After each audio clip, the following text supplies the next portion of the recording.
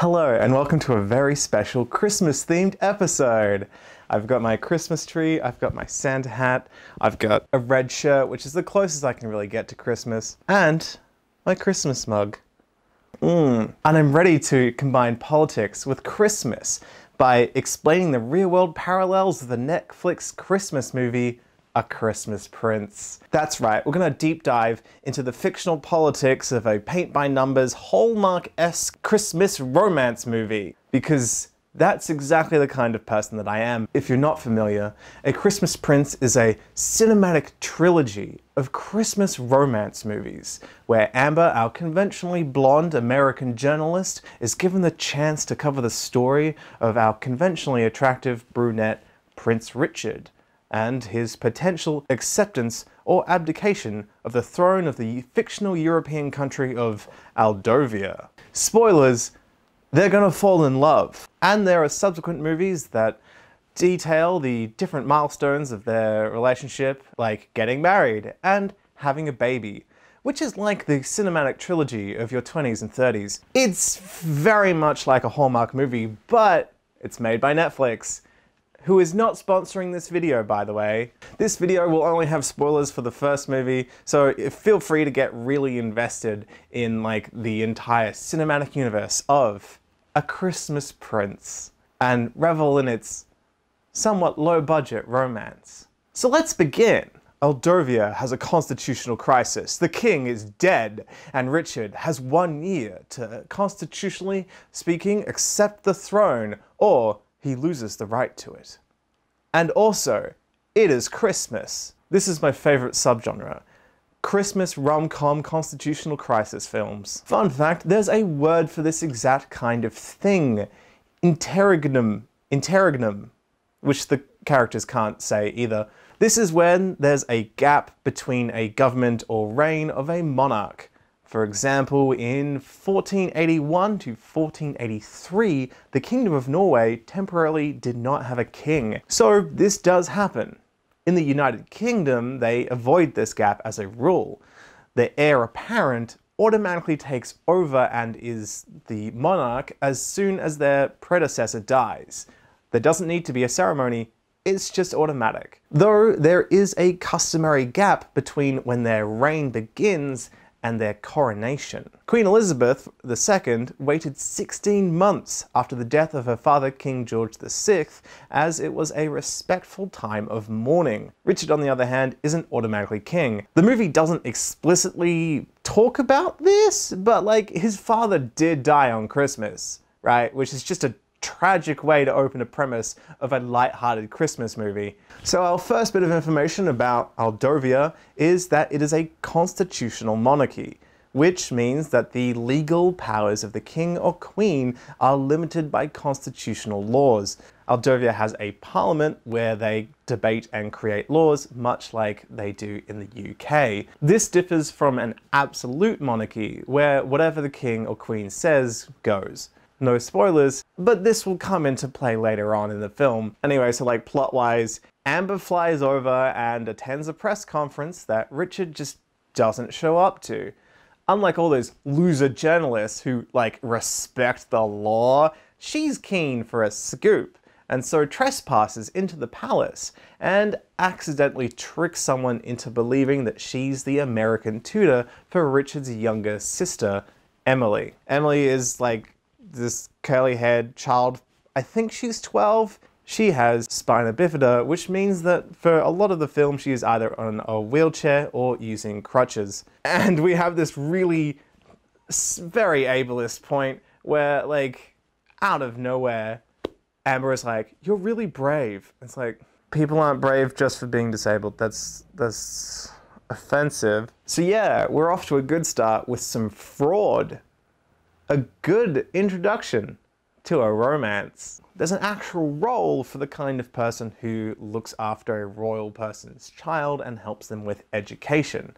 This is usually called a governess, but in this instance the royal family apparently just gave up on any Aldovian governesses, probably because Emily puts mice in their chairs and whatever, and they were like, hey, you know what's the shining example of high quality education? America. let's get a tutor. When Amber meets Emily, she refers to her directly by her name, which is Big No. Emily replies, "You are supposed to call me Royal Highness." It's a real world thing. It's not just this little spoiled child being like, "You have to call me this."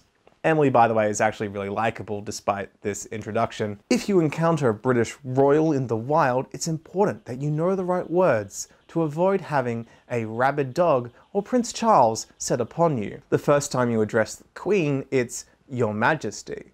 Whereas other members of the royal family, it's Your Royal Highness. But that's just for introductions, and if you still cannot escape after those introductions back into regular society, you must then use Ma'am or Sir until you manage to successfully escape the situation intact. Saying Your Majesty will usually work for other royals from other countries too. Don't panic.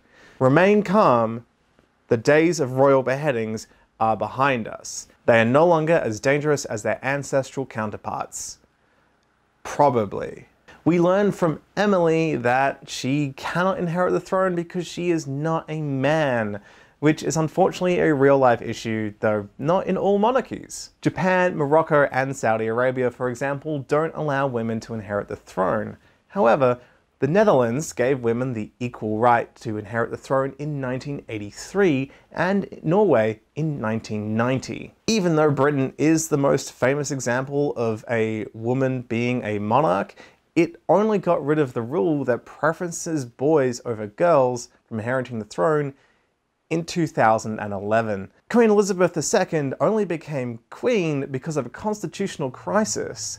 Edward VIII fell in love with Wallis Simpson, an American divorcee. The Church of England didn't want to marry the couple because her former husband was still alive, and divorce is bad in their eyes. And so ultimately, Edward just abdicated. So constitutional crises with succession do actually happen in real life. There's a recurring joke in this cinematic trilogy where they threaten people with the dungeons, which doesn't actually pay off until, spoilers, the third one, when Emily goes down to find like a ghost or something. I can't remember. There's a curse. It gets a bit weird. You'll have to watch it. Doesn't matter. Fun fact, Queen Elizabeth has slept in a dungeon. She did it when she was young in her favorite weekend residence, Windsor Castle. This wasn't like a fun, quirky tourist idea, like going to see a dungeon now, you're like, oh, that's where they tortured people. It's because the royal family figured it'd be safer during air raids during World War II. Maybe that wasn't actually that fun of a fact after all. Hey Google, do fun facts actually have to be fun? According to Wikipedia, Play-Doh was invented by accident. Originally manufactured as a wallpaper cleaner in the 1930s. So anyway, Amber has successfully tricked everyone into thinking that she's a tutor despite not understanding maths like at all. Same.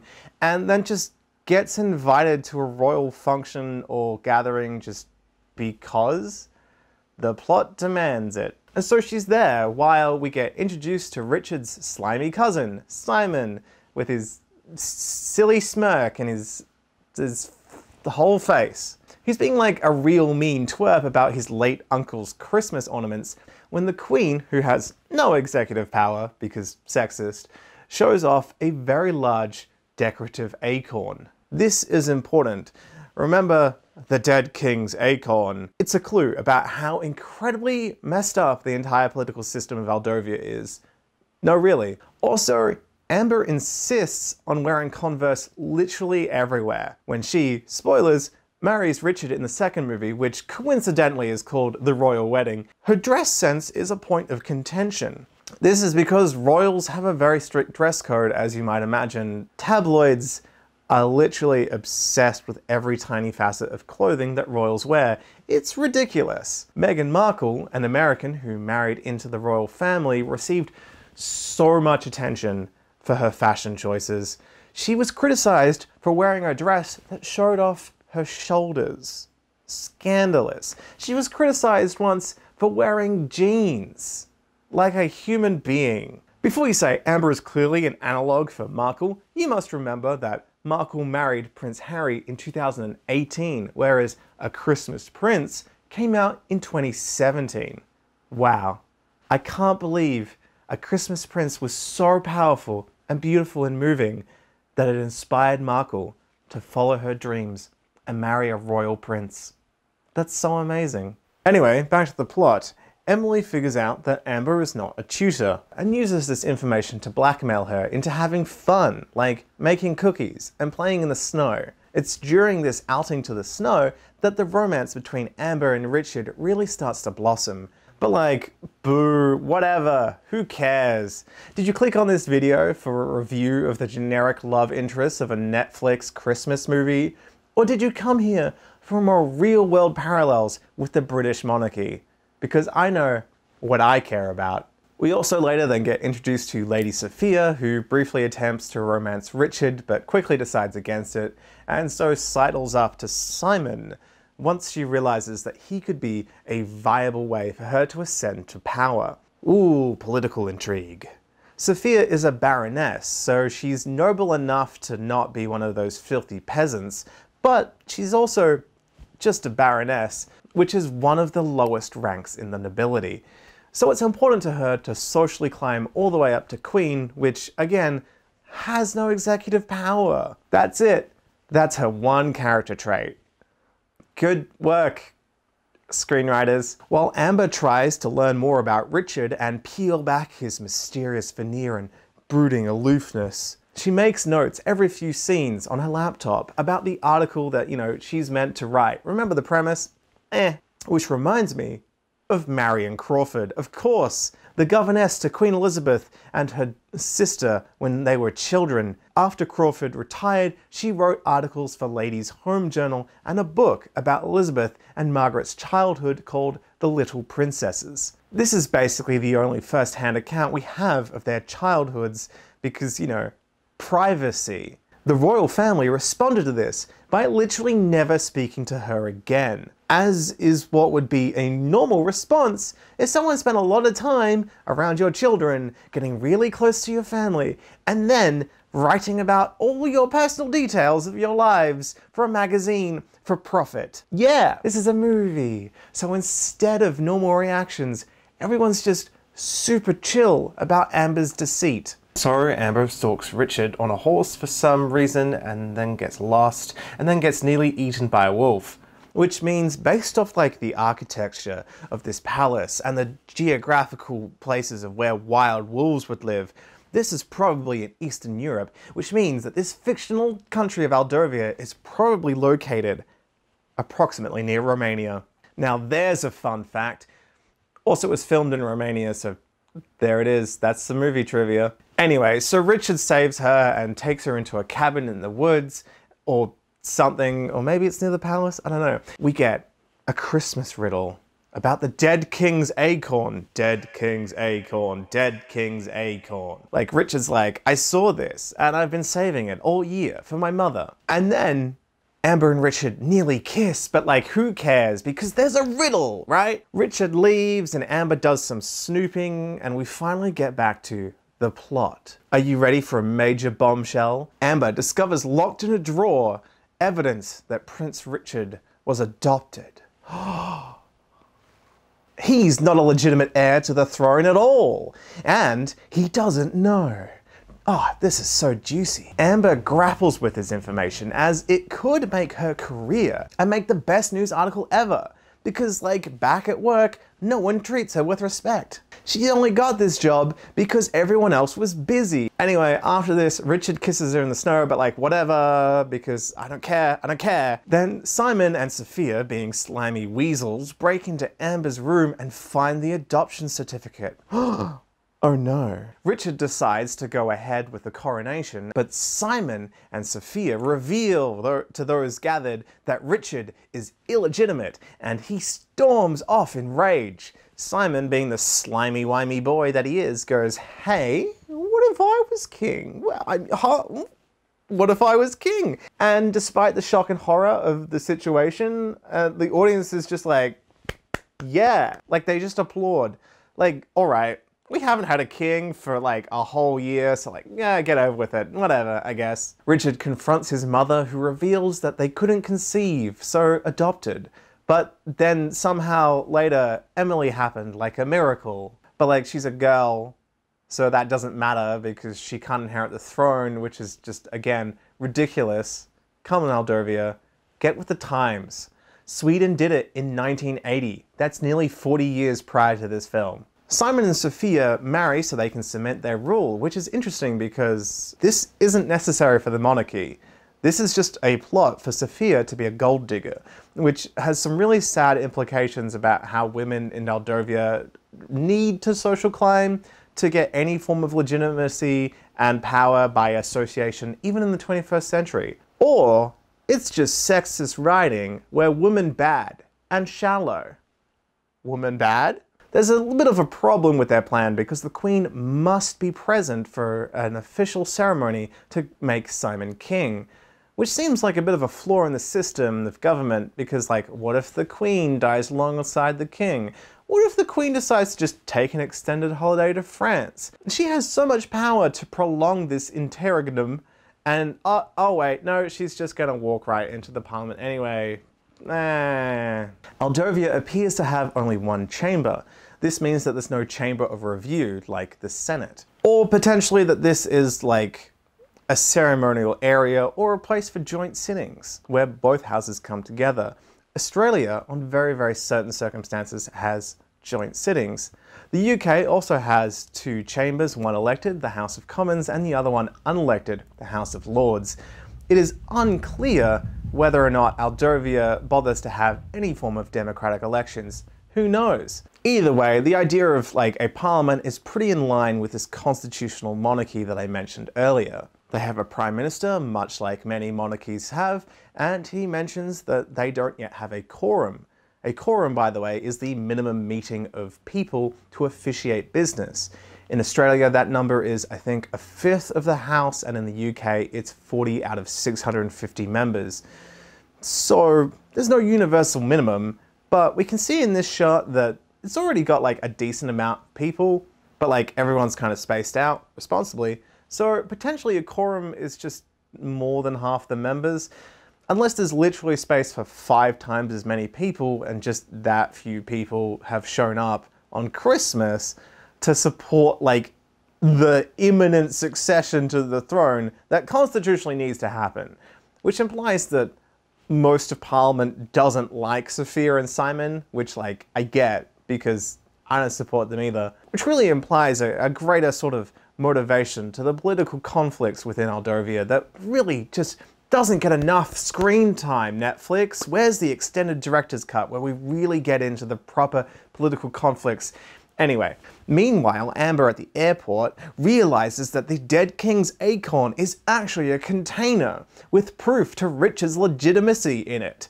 Wow, because that's weird. That's what that weird riddle that Richard just kind of forgot about means. Simon starts kneeling down on this tiny cushion, which is so embarrassingly unceremonial and awkwardly small, and he's about to be appointed by the Prime Minister before Amber interrupts with groundbreaking information, and I'd like to take a moment away from the plot to discuss the political implications of this scene, if I may. It's interesting that this scene sort of implies that the head of government has maybe a lot of executive power, and Aldovia invests a lot into its parliament. You'd think that. You'd be kind of wrong. We'll see this in a minute. Parliament does appear to be important, at least in the instant of succession. This is kind of true in other monarchies as well. Even though the monarch is the head of state and therefore thus the highest position, higher than anyone in the parliament in the UK, for example, can regulate the succession of the throne. It doesn't automatically have to be whoever is the oldest male, or, since 2011, the oldest child. Speaking of Christmas and coronations, James Pitt Watson was the moderator of the General Assembly of the Church of Scotland in 1953, and he was the one who presented the Bible to Queen Elizabeth II during her coronation. The Christmas part of this anecdote is that he died on Christmas in 1962. Notice how I didn't preface that with fun fact. That's because I've learned. I've grown as a person.